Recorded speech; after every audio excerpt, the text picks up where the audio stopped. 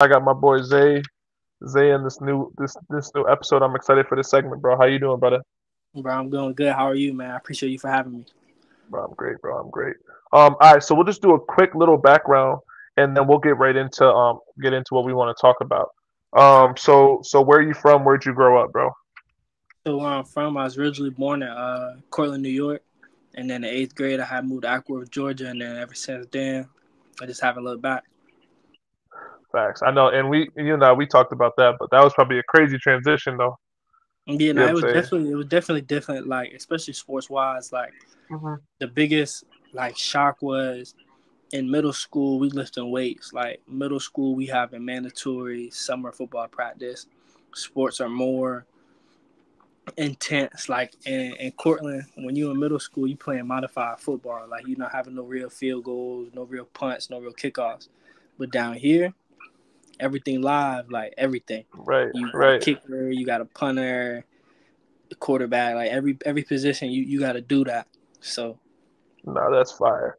and if Um. you remember, I played quarterback and Oh yeah, up in yeah. Cortland, and I came down here and I was like, man, I gotta go play a different position. So I fell in love with DB. I played a little bit of receiver, but I just really wasn't a fan of. I like the mentality of a DB and just the aspects of playing DB. So I feel that.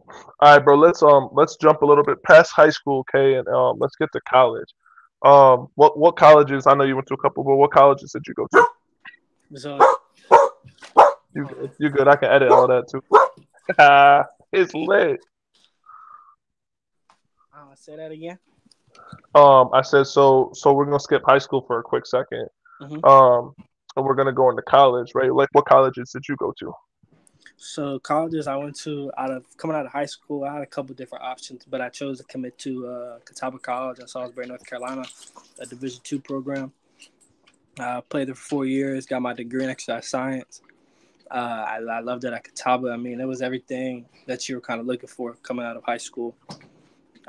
Good coaches, good culture behind it, just the whole nine. I had a good time, good career. And then I had grad transfer my last year after a successful 4 years. I went to University of Charlotte for my graduate year. Yeah, nah, and that's what's up, bro. So when you think about your college football experience, right? hmm Give me one of your favorite football memories. Okay. So me and my roommate, my freshman year, right? We would always talk about. He played safety, I played corner, and we always played on the same side. I played to the boundary, and he was always the boundary safety. So we'd always just talk about, oh, if I get a pick, I'm gonna throw a big block for you. If he gets a pick, I'm gonna throw a big block for him. If he makes a fumble, I'm gonna pick it up. I'm gonna score. If I get a fumble, he's gonna pick it up. He's gonna score. And coincidentally, we just manifested it so much that first play into our, I want to say our sophomore, maybe junior year, running back broke for a long one. My roommate, he made the kid fumble. I picked it up, take it back to the house, 75 yards. So I Damn, say that was definitely my moment in college right there, and that was my first touchdown I've ever scored in football. So, well, in college football, so it was huge. nah, that's fire, bro. I'm gonna get that video and I'll post it too. When we're talking about this, it's crazy you say that because when I had Jonathan transferred to Morrisville my senior hmm year, and he played corner, and I played safety, obviously.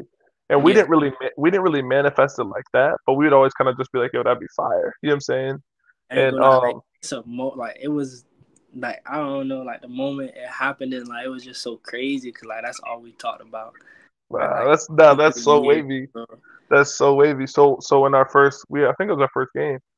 Um, Jonathan, he was playing corner. He got like a little pass deflection, hmm and I picked it off. I took it 100 yards to the crib, bro. Oh no, that's But like it, 100 but it yards, bro. was it was fire, bro. I remember, bro. I was getting tired, bro. Running back to the crib, bro. All I heard was Jonathan go. He was screaming, bro. He said, "Caleb, they're behind you, bro." I just dove into the end zone, bro. I ain't gonna lie, people don't realize how long 100 yards is. Like when you Bro, pick the ball it, off, like you gotta bro, think about it. You just ran about 10, 15 yards covering the dude, and then you gotta run another 100 yards, which is bro. really But more than listen to 100 me, yards because bro. you're making everyone miss. Wow, that's a fact. But bro, I cut it back too.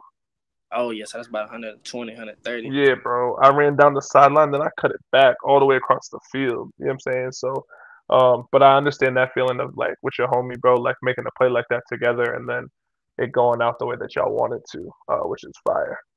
Yeah, nah, All right, that jump. bro. So we gonna fast forward to the segment that I really want to get into. Um, how when did you in your mind decide that you want to be um a professional football player? When in your mind were you like, yo, this is what I want to do? Crazy story, bro. So my freshman year high school, um, yeah, my freshman year of high school, uh, the basketball coaches knew that I was about to stop playing football to just focus on basketball. And so my last game, my freshman year, I had two picks, and I picked off two curl routes. And if you know anything about like freshman football and like being a young corner, picking off two curl routes and football is pretty hard. So I picked off two curl routes in the same game, and our head coaches for varsity were on the sideline. So as soon as the game was over with, they came up to me and they were like, "Isaiah, are you sure that you want to quit playing football? Like, you sure this is what you want to do?" And I was like, "You know what, coach? Um, I'm gonna play football still. Like, I'm gonna continue to play football." And ever since that day, I want to say probably that same year or in the following next year, I went to a bowl game, Lockheed Arms Forces bowl game. It was Louisiana Lafayette versus the Navy, I want to say. And just being around in that environment and that experience from my freshman year, that right there is when I noticed I wanted to play college football. Well, I love it. I love it. So you want to play college football? Um, that's like one step of it, right? So Mm-hmm. when did you say, yo, I think I want to be a pro at this thing?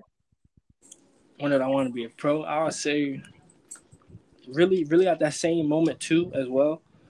But when like it actually like hit my mind that I can do this is probably like my freshman year when I enrolled on campus. Because at first, if you recall, like I never thought I would go to college to play college football. I thought I would go to play college basketball. And the moment I stepped on campus and had the people around me, my friends around me, and my parents were just really supportive. From right there, I was just like, okay, yeah, I'm gonna take this all the way. I'm not gonna come up here, waste my time, waste nobody else's time. So from But really my freshman year in high school to going to hmm that bowl game to my first time stepping on campus is when I was like, man, I could do this. no, that's what's up. All right, so let's fast forward to sheesh, yesterday, 2 days ago for you. What was that pro day experience like? What was training like for it going up? But like, what was that experience like having a pro day? I'll start with training. Training different. It is different. Like intensity is different. Like you know what's on the line. Everything's about really numbers, stats. Like you trying to have better stats than somebody else at your position. You trying to outdo people at your position. It's a million people in the world right now trying to get their name called. Here come April. So training, I'll say I had a good time training. It was a blast. Bro. I fell in love with the grind. Um, but you're gonna be sore every day. Like you gotta take care of your body. You gotta eat right.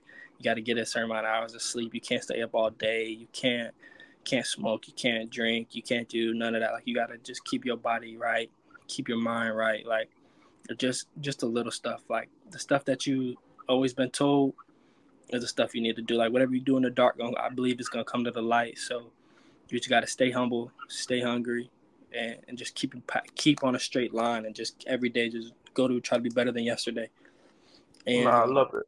I love for it. my pro day, I say like a dream come true. We had like probably 30 plus scouts there. Um, at first, when I first woke up, I was kind of nervous, just about being in the environment, bigger stage, a loss on the line. And then when I first got there, like it was just another day in the lab. Like just go. I've been doing this my whole life. Like just go in there, perform. Don't leave no doubts. Don't leave no regrets. Just leave it all out there, and then everything's gonna come into play. But I would say I had a good time. I did my thing. So now it's up to the scouts, it's up to my agent, see what she can do for me, and up to me honestly too. I just got to stay working, stay ready. My opportunity is gonna come. So Absolutely. Um, so that's a lot. That's a lot to touch on. You know what I'm saying? I think it was great too. you talked about like the process, right? Hmm. Of not just your pro day, bro. That's the process of being a pro. You know what I'm saying? That's something that you got to be able to, from here on out, you know what I'm saying, live like that. It becomes Yeah, what you we gotta live all like would a say a pro. Yeah. lifestyle. Yeah, Hmm. right. Like you said, like it's gonna be second nature to not do certain things that's gonna hurt your body too much. You know what I'm saying? It's gonna be second nature too. If you Like one sore, thing my understanding. trainer, he's always told me, he said, bro, if you look at everyone that's successful for real in sports in their um, career, they're all losers, bro. Like Mm, you don't see them going to hang out late at night. You don't really see them drinking. You don't see them smoking. You don't see them getting in trouble. Like for example, LeBron. LeBron don't really do too much. Like you don't really see LeBron hanging out for real. Like right. so, like I just took that like to just be a loser, bro. Like it's okay to be by yourself, bro. You grinding right now. If they don't see the vision now, like what's the point of bringing them along when it happens? Like you're just bringing along fans at that point. In my opinion, I want people that's been there for me stay down with me. Like when I wasn't doing nothing, when I was just No, at that's a home fact. every day grinding. Hmm. So No, that's a fact, bro. I think you're right, bro. It's I have to be a square, bro. And like when people say that loser square, like it's I they're not saying that in a negative way. It's just like, yo, you just chilling. You know what I'm saying? You gotta yeah, like focus, you got a chilling, like goal, and that's it. I'm focused on my goal only right now. Like everything else, that's behind me. So, like I said, I just been a loser, bro. I just been chilling, just been working on my craft, trying to get better, bro. Just trying to chase my dream. So, Nah, facts. Um, what's something that you would say like continues to push you to want to be whether you get your name called or not in April, right? There's going to hmm be a lot of opportunities for you to become a professional football player. So what pushes you to want to continue that? just me and my mindset, honestly. Like besides like my family and everything else, like just me, like just keep myself motivated. Like this is what I wanted to do. So, what would I look like saying I want to do this and then half-ass everything? Not for sure. Right. So, Um, really, no, just that's me. that's a fact. And then my family, of course, my support system, like definitely them, like shout out them. Um, but me, really, like I said, Hmm. what do I look like half-assing this? If I said this was something I want to do, I wouldn't want someone on my team that says they want it, but then don't work for it. No, that's a fact. Um, I definitely agree 100%. So lastly, bro, what's some advice you would give to the youth now, or even to your younger self, but to the youth now that they want to grow up, they want to be a professional, you know what I'm saying, football player specifically. You know what I'm saying? What's some advice that you would give them if you're staring at like a classroom full of kids that's like, nah, I want to do that. Um, Shoot, I'll say this, like I'll get short and simple with it. Like not everyone gonna believe in you, right? Not you could tell a million people you want a professional athlete. I bet only five of them say you can be it. So just in your mind, if you know that's what you want to do, bro, you can't let no one stop you, bro. Like just don't let the doubters tell you you can't do something. You if like my dad says, if you put your mind to it, there's nothing in this world you can't do. Um, what was I gonna say? Uh, you can't count everyone that hates on you, but you can count everyone that supports you. So just have a good support system. Keep your head on straight, and just keep grinding, bro. That's all I can say. Just keep working, bro. Everything's gonna come to light. Trust in your Lord and your Savior, whoever it is. Just just keep working, keep grinding, and whatever you put your mind to, you could do, little bro. So Nah, just keep facts. I working. love that, bro. That's a fact, bro. There's not a whole lot, you know what I'm saying, really advice wise on that. There's not really a whole lot to give somebody. It's like, listen, bro, if you gonna, you know what I'm saying, you got to put in the work. You gotta Mm-hmm. trust yourself. You gotta be around the right people, and just love. For me, really, it's just loving the grind, loving the process, because it's not I'll gonna be say this easy. too, like bro, you can't cheat the process, man. You can't cheat the process, even if you God gifted talent, like bro, you can't cheat the process, bro. It's something's gonna come into light. Somebody's always working harder than you, so you just try to stay the hardest working person you know, and that's something I live by. I just try to outwork myself every day. Really, I'm not competing with nobody. I'm competing with myself. So Nah, that's a fact, bro. Well, hey, bro, I appreciate you, bro, and I'm excited for this segment to drop. You know what I'm saying? But I'm really more excited to see what what entails your pro football journey for real. You know what I'm I saying? appreciate that. Yeah. Because it's gonna be what it's gonna be, and like I tell everybody, bro, like you know what I'm saying, your name might not get called, and that's fine. But if you do what you got to do, if you surround yourself with the right people, the right agent stuff, you could end up with an opportunity. You know what I'm saying, to showcase your No, talents and definitely, stuff. most definitely, yeah, most definitely. I Uh, appreciate you, Caleb. no doubt, brother. All right, Brody, I'm gonna catch you. All right, bro. Love, bro. Be All right, easy. always, bro, for sure. All right.